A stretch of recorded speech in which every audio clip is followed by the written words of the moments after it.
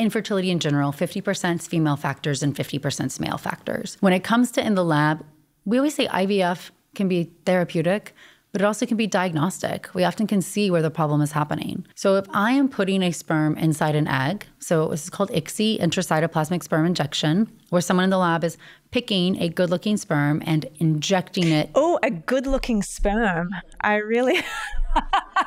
It sounds like my friends and I got together one night and we're like, where's the good-looking sperm? We actually challenge them. There's a little sperm obstacle course, how I like to describe it. It's called Zymot, where the sperm have to swim through it. The Sperm Olympics. Exactly. So you have the good-looking Olympians are who we are choosing to win. But if the embryologist is directly inserting the sperm, egg quality, the egg's metabolic health determines those first 3 days, because the male genome doesn't kick in until day 3 and beyond. But when I see somebody who their embryos developed and they just stop at that day 3 of development, we now know there's a male factor at play and that the DNA inside that sperm is not as stable as it could be.